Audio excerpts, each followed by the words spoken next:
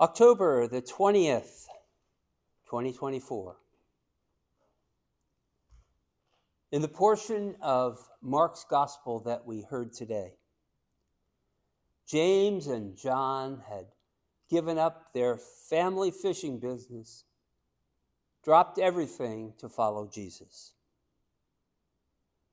And so they came to him asking for special privileges, for one to be placed on his left and one to be placed on his right when he came into his glory. Now, it appears on the surface that James and John are simply just making a power play. They're looking out for themselves. And it appears like yet another story in which the disciples are clueless, unable to comprehend the teachings of what Jesus came to say. Now, in this passage, Jesus predicts a third time his death and his suffering. And yet here are James and John, not hearing that, they're applying for leadership positions in his new regime. On the surface, this looks like blind ambition. Now, if we look back a little bit, just a few verses before this story in Mark's gospel, Mark says the disciples were afraid. Well, that sheds some new light on this. What if James and John merely wanted to have a secure future? What if they just wanted some assurance amidst Jesus' predictions of his suffering and death that everything would just be all right? What if they were simply afraid? Well, most of us can easily identify with the disciples' fear. Fear is a powerful, powerful emotion.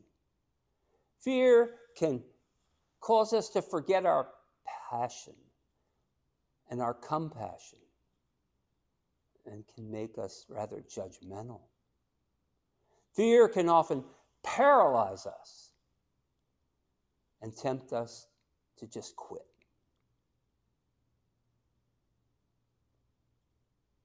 As we sit here in a culture of increasingly less interest in organized religion, it can be easy to fear for the future of the church, for the future of our neighborhoods, for the future of our communities. So can we really blame James and John for wanting a little assurance that things are going to work out? So we look at Jesus' response to them. He said, "Can you drink the cup I drink? Can you be baptized with the same baptism?"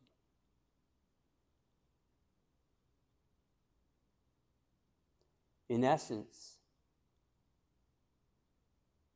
they will be with Jesus, and Jesus will be with them.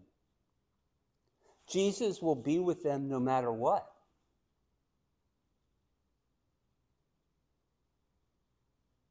But even today, there are still some who believe if you just follow the rules, if you're just good enough, you will never experience pain.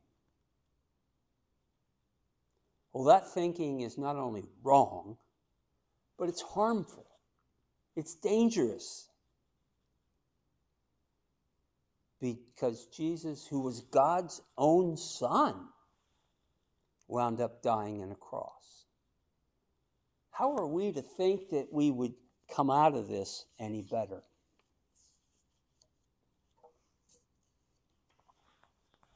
The book of Hebrews tells us Jesus prayed while he lived on earth. He made his sincere cries. He made his appeal with tears. He praised that God would save him from death.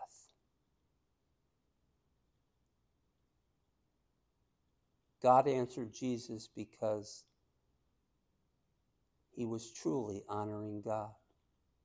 Jesus was God's son, but by suffering, he learned what it meant to truly obey. Again, Jesus is our example to follow. We are to follow Christ into submission. Now, that's great. But James and John were not looking to submit to the same fate as Jesus. I think they were looking for security. They were looking for a place of prominence. They were looking for some recognition, not submission. Now, think about that word submission. It's not real popular in our culture. We prefer phrases like no retreat, no surrender, never back down, stand on your own 2 feet, pull yourself up by your bootstraps. Our understanding of toughness is not faith in God, not trusting in God's presence or his direction. It's more like the quarterback who leads his team down the field for that final go-ahead touchdown while he has a broken nose. We don't like wailing and tears. We like people who suck it up. But as Christians, as followers of the one who submitted, not just to being human, but who submitted to a cross, we are to be present with each other just as God is present with us.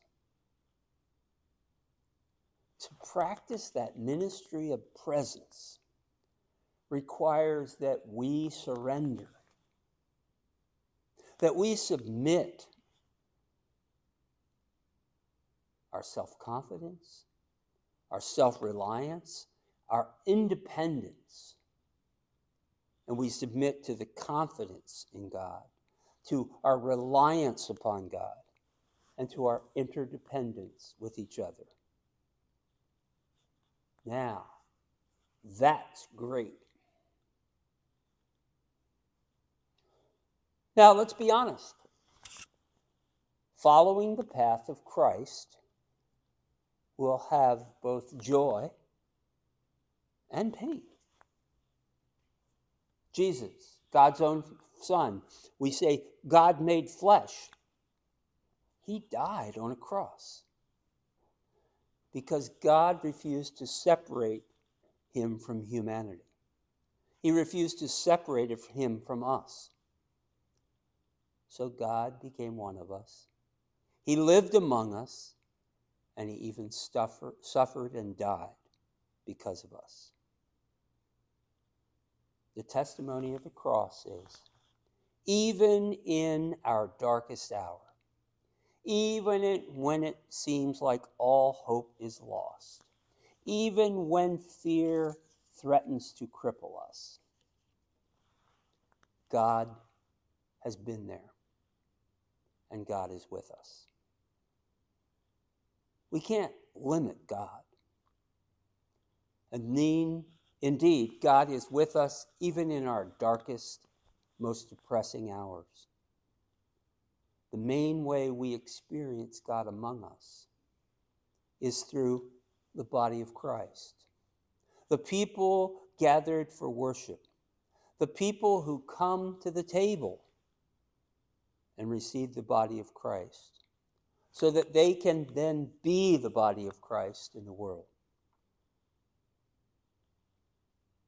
So I invite you, come to his house, receive his word, receive his patience and hope and grace, then go out in the world and do his work as strengthened and renewed people, empowered by his presence to do the work, as the hymn says, that keeps faith sweet and strong.